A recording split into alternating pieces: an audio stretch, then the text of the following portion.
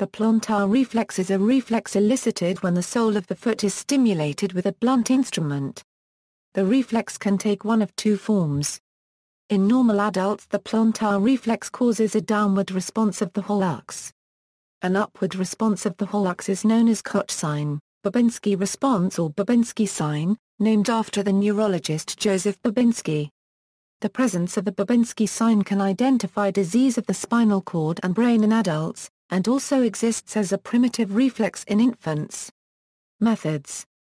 The lateral side of the sole of the foot is rubbed with a blunt instrument or device so as not to cause pain, discomfort, or injury to the skin.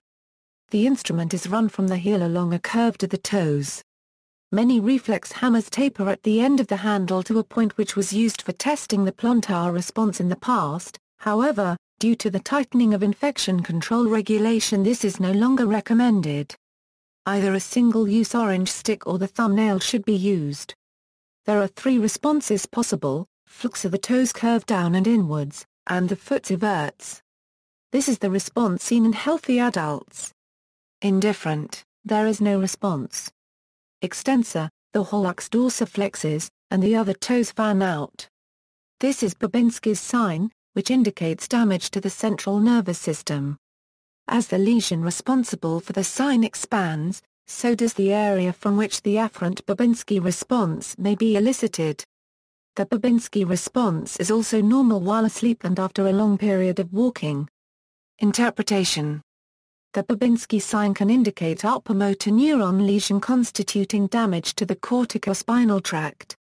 Occasionally, a pathological plantar reflex is the first and only indication of a serious disease process, and a clearly abnormal plantar reflex often prompts detailed neurological investigations, including CT scanning of the brain or MRI of the spine, as well as lumbar puncture for the study of cerebrospinal fluid.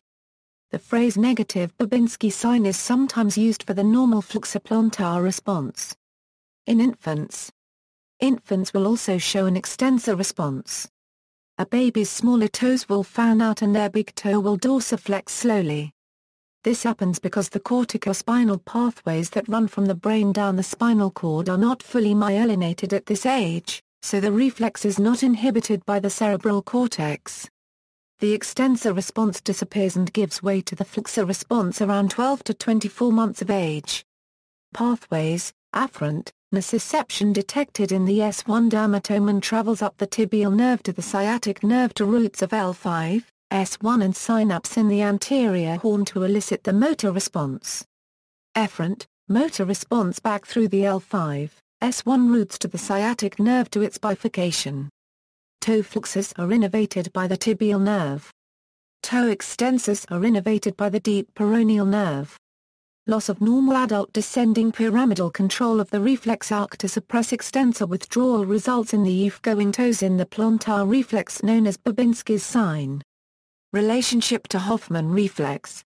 The Hoffman's reflex is sometimes described as the upper limb equivalent of the Babinski sign because both indicate upper motor neuron dysfunction. Mechanistically, they differ significantly. The finger flexor reflex is a simple monosynaptic spinal reflex involving the flexor digitorum profundus that is normally fully inhibited by upper motor neurons. The pathway producing the plantar response is more complicated, and is not monosynaptic. This difference has led some neurologists to reject strongly any analogies between the finger flexor reflex and the plantar response. Babinski-like responses, the plantar reflex can be elicited in a number of ways, which were described in the late 19th and early 20th century. These have their own eponyms.